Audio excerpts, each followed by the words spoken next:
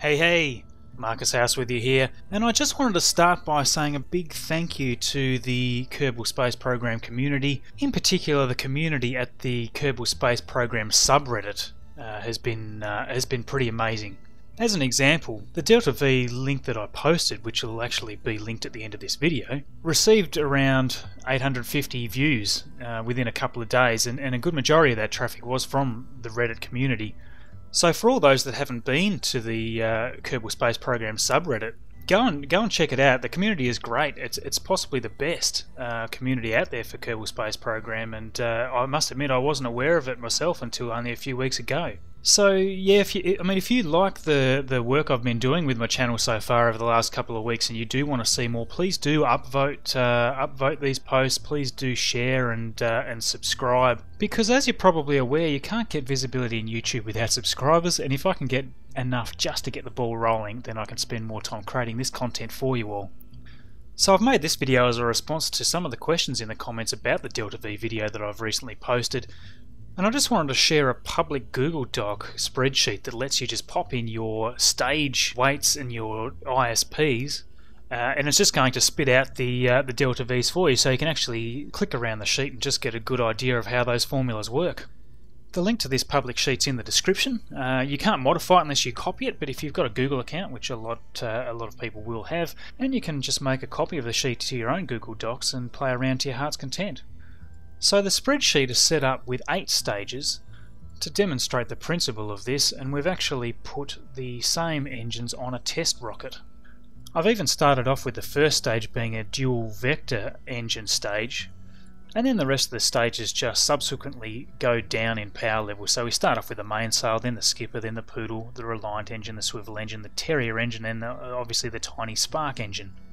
So in the sheet you can see that I've set up the formulas in column E there, which is basically doing all the grunt work, and then the total Delta V under the red there is really just tallying all that together. Out on the right side of the sheet we've got our gravity constant there, the acceleration due to gravity at Earth's surface, which is being used in our formulas. And I've also popped in a copy of the atmosphere and vacuum ISP numbers for each of the main engines. I haven't included all engines, but that's the good majority of them, and they're really just here for easy reference. So all of our rocket stages together here gives us a total Delta V, based on our formula, for 10,443.6 meters per second. So let's give this a go. I've placed our rocket in an orbit and cancelled out all of its velocity, so it's basically completely still in Kerbin's reference frame. So all we're going to do here is point our craft right to the central point of the nav ball, and we're going to fire and accelerate as fast as we can until all of our stages run out. So these are the vector engines for our first stage. Obviously I'm time accelerating a little here throughout all these stages, but I'm also speeding up the video as well, just so it doesn't take such a long time to burn all these stages out. And off goes our mainsail engine. That first stage got us to 1,695 meters per second.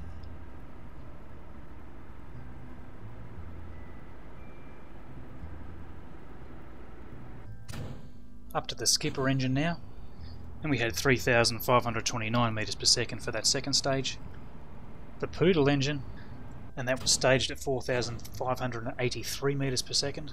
You'll have noticed there that I had a bit of trouble with the gimbal going all crazy, so I just had to reduce that setting in the engine.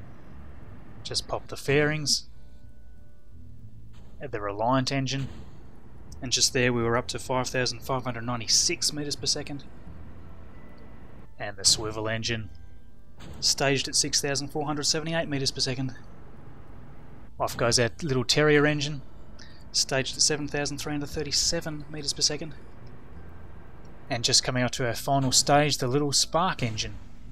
So that was staged at 8,701 meters per second. And there you have it. Our total Delta V after all of those 8 stages was 10,569 meters per second. Now that's actually a gain of 125.4 meters per second based on our Delta V spreadsheet.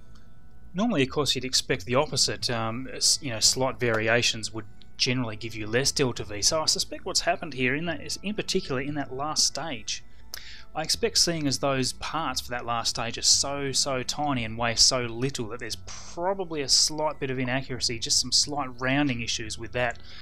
As an example, just adding 0.05 of a tonne can just make hundreds of meters per second difference in that last stage. So just with our basic math in our spreadsheet there, we've come to within 1% of the correct figure, which is just a fantastic result there. So again, a big thanks to the community for supporting the videos I've already done so far. There's a link to the original Delta V clip in the description and at the end of this video. So I hope you've enjoyed this video, and I hope that you find some value from that spreadsheet.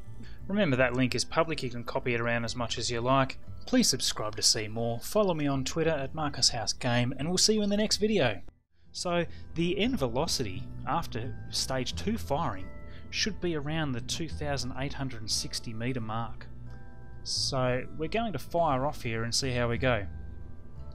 So again, starting off at 140 meters per second in our very elliptical orbit of Kerbal.